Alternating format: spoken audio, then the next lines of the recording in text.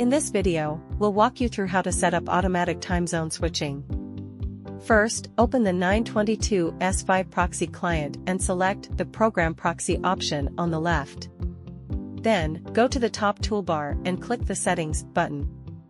Scroll down to find Program Settings and click on the Expand option on the right.